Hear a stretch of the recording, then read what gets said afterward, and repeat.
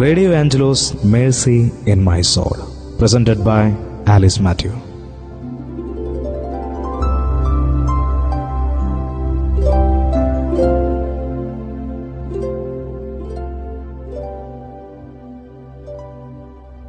കർത്താവ് കുരിശുമായി നടന്നു നീങ്ങിയ കാൽവരി മലയിലൂടെ നടക്കാൻ ഒരിക്കൽ ഫൗസ്റ്റീനയ്ക്ക് അനുവാദം കിട്ടി. വലിയ എക്സൈറ്റ്മെന്റോടുകൂടിയാണ് ആ യാത്രയ്ക്ക് വേണ്ടി ഫൗസ്റ്റീന ഒരുങ്ങിയത്. പക്ഷെ എന്നാൽ സംഭവിച്ചത് മറിച്ചായിരുന്നു. നമുക്ക് ആ ഭാഗമൊന്ന് ഡയറിയിൽ കാണാം.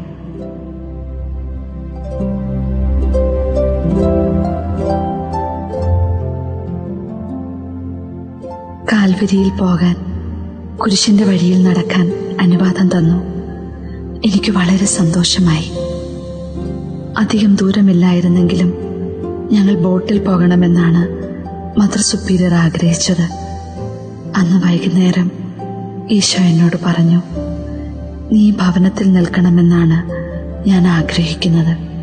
ഞാൻ പറഞ്ഞു, ഈശോയെ, നാളെ രാവിലെ പോകാൻ എല്ലാം ക്രമീകരിച്ചിരിക്കുകയാണല്ലോ, ഞാൻ എന്ത് ചെയ്യണം? കർത്താവ് മറുപടി പറഞ്ഞു, ഈ യാത്ര നിന്റെ ആത്മാവിന് ദോഷം ചെയ്യും.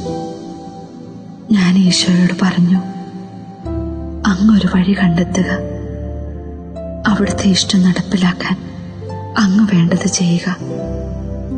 ആ സമയം ഉറക്കത്തിനായുള്ള മണിയടിച്ചു. ഞാൻ ഈശോയോട് വിട പറഞ്ഞ് എന്റെ മുറിയിൽ പോയി.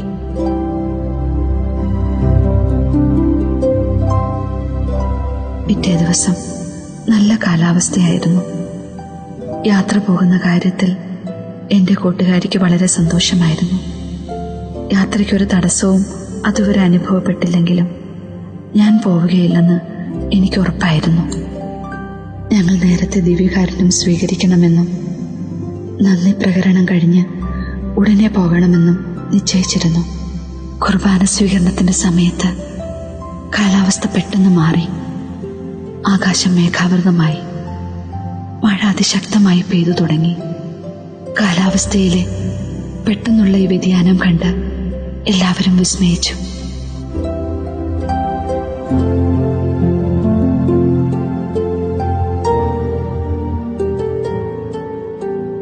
മദർ സുപ്പീരിയർ എന്നോട് പറഞ്ഞു, സിസ്റ്റർ, നിങ്ങൾക്ക് പോകാൻ പറ്റാത്തതിൽ എനിക്ക് വളരെ വിഷമമുണ്ട്. ഞാൻ പറഞ്ഞു, അമ്മേ, ഞങ്ങൾക്ക് പോകാൻ പറ്റാതിരുന്നത് സാരമില്ല. ഞങ്ങൾ ഭവനത്തിലായിരിക്കണമെന്നത് ദൈവ തിരുമനസ്സാണ്.